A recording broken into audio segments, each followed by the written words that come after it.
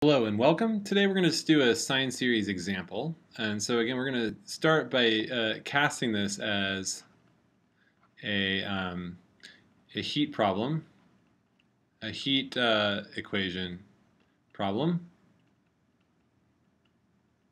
So we know that when we have an initial condition, f of x, and we have a heat transfer on a rod, so a rod from 0 all the way to L. And we want to have heat transfer in that. And we have the condition, the boundary condition, or the BC, if you will be 0 temp. So what we mean, 0 U equals L is equal to 0. And we know that the initial condition then has to be represented as a sine series.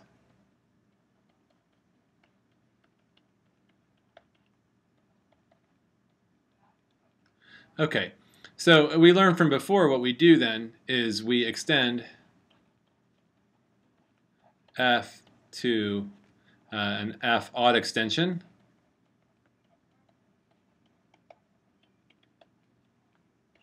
And then we compute our odd extension as our Fourier series, where f0 of x is equal to f of x on, sorry, it should be x greater than 0 and less than L. Okay, of sine n pi over Lx. So let's talk about the specific example of f of x equal to cosine of x over the bar uh, 0 to pi. Okay, so it's going to be equal to cosine of x on the interior, but then it's going to be 0 right on the boundaries. So we're going to have at x equals 0 and x equals L. And so what we're talking about here is a function that looks like this. Actually, what I'm going to do is I'm going to go to a new page just to give myself some runway here.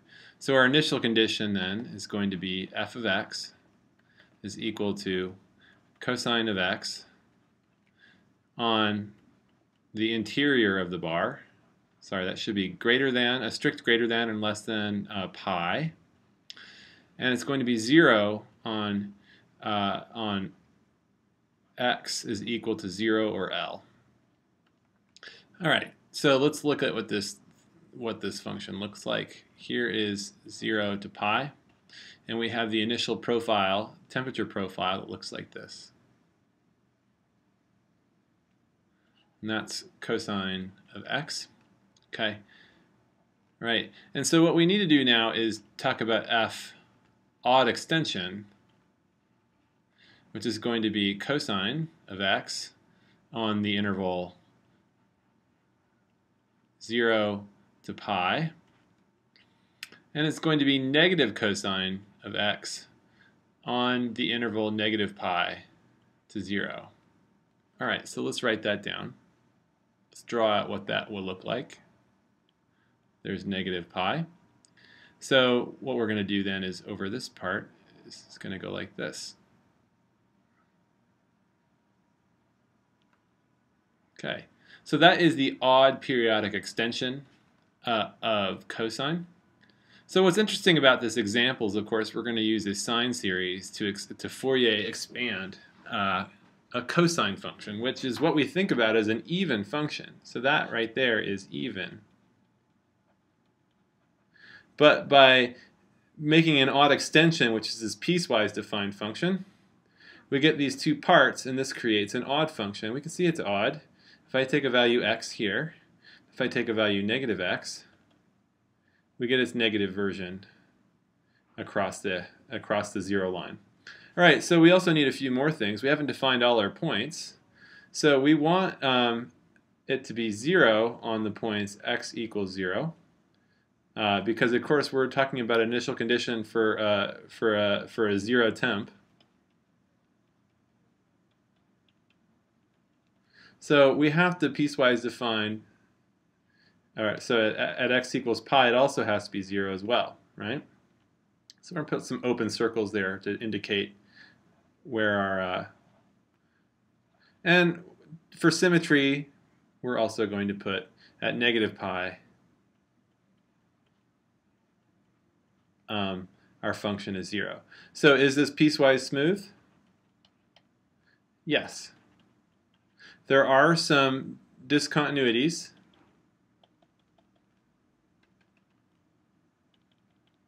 But those discontinuities are countably many, or they're finitely many over this interval from negative pi to pi, and they're countably many over the whole entire real line. And because of that, this is now what we call our odd extension, and it's piecewise smooth. So we can expand it with a Fourier series, which turns out to be a sine series.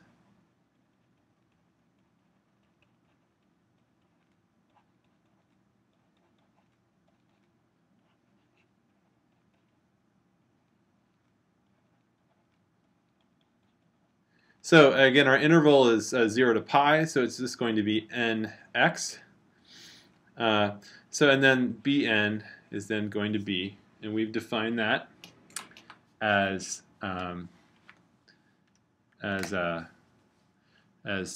2 over pi from 0 to pi of cosine of x, because that's the value, that's the function value over this interval here, times sine of nx dx. So remember, we've always known that sine and cosine are orthogonal, or like this, but that was over the interval negative pi to pi. Over the interval 0 to pi, this isn't necessarily 0. We'll find out what it is in a second. We'll actually compute it. But just note this. So let's compute what these values are so we can write out our Fourier series. So let's do that.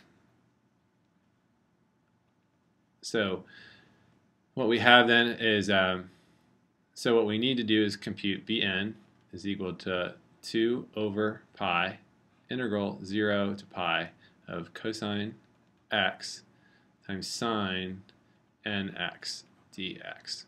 All right, so let's compute this. So let's not worry about that constant right now and just compute this part right there. And what we're going to use is integration by parts. And what we're going to do is we're going to take the antiderivative of cosine, and that becomes sine x, sine nx. And we're going to evaluate that as 0 to pi. And then we subtract 0 to pi sine x, and then we take the derivative of this function here, and that we put an n out front, and that becomes a cosine nx dx. If I evaluate this whole thing at 0 and pi, the whole thing goes to 0. Okay, so we're off to a good start. And now we're going to take another integration by parts. So we have a negative n there. We'll stick that out front. And now we have we have to take the antiderivative of sine, which is a negative cosine of x, cosine nx. And we're going to evaluate that at 0 to pi again. And then we're going to take a plus, 0 to pi, and we have a cosine x. And then we take the derivative of cosine, which becomes a negative sine, so we have to scratch that positive and put a negative there, and then put another n because we're taking the derivative of this whole thing, and that becomes a sine nx dx. Now you notice then that this bracketed expression contains an integral that was the original integral we wanted to compute. So what we really want to do then is move everything over to the other side. So we have a 0 to pi cosine x sine nx dx, and there was one copy of those. And then what we're going to do is, okay, so if I multiply this in, that becomes negative, and negative makes it positive, but when I move it over the other side of the equal sign, we get a pardon me, it becomes a negative n squared. And this becomes, we keep all this stuff over here on the other side of the equal sign. It becomes a, let's be careful about how we compute it. This becomes negative n minus cosine pi cosine n pi plus 1. Right, so we'll keep on with this. This is going to be an n1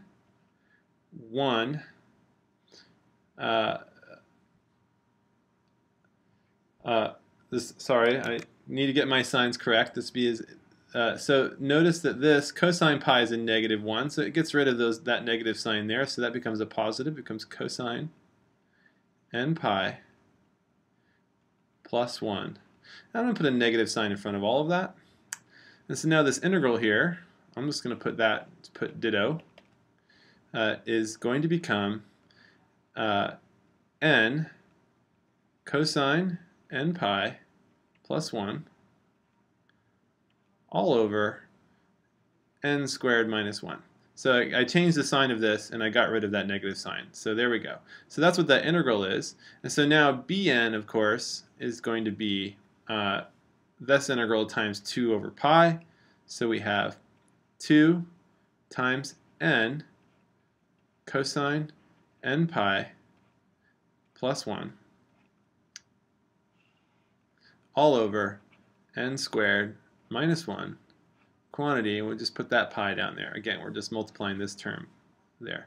All right, so what does this look like? Okay, so cosine, when n is even, or when n is odd, this becomes a negative 1, right? Negative 1 and a positive 1 cancel. So we know that this thing is always going to be 0 for n odd. And now when it's even, we get something, this becomes a positive 1. So we get 2 of those. 2 times 2 becomes a 4n over pi n squared minus 1. And that's for n even. Okay, so there we go. There's our result. So we can write this down. So now what I'm going to do is actually write down the full Fourier series. So cosine of x, the expansion of cosine of x is going to be the sum n equals, should be careful here, n equals 1 to infinity is equal to bn sine nx, where bn is equal to 4n over pi n squared minus 1 for n even and 0 for n odd. So how else can I write this? Because I'm only using half of these terms, I might as well then take k to be equal to, I'll take 2k is equal to n, right? And so now this is always even. And then write it as follows. So we can write the sum k equals 1 to infinity. And then we can write it as 4, and then we make that an 8. And 8k all over pi. And then what we do is we plug in for n 4k squared minus 1 sine 2k x. Alright, so that covers us now. We don't have to write down this piecewise defined thing. We can just write this down. And so here, the 2k will always skip over the odd powers, and we get a representation. So now we have this really clever trick, and so this holds only on the interval, not including the points. So what was the value? What is the value at x equals 0 and x equals pi? Remember, we required zero-temps at the boundary.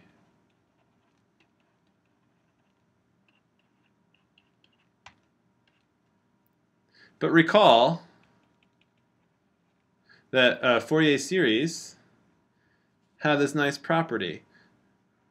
Remember that the full odd extension looked like this.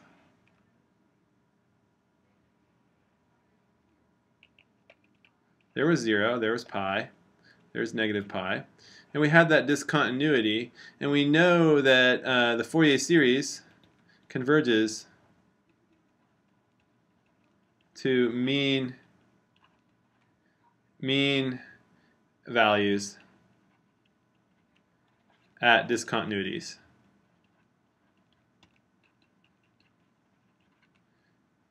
We required, and by definition, an odd extension, the mean value there is always going to be f odd is equal to 0 at those discontinuous points. So this function here, which I'll call f, the odd extension, over the whole interval, so I shouldn't write this there.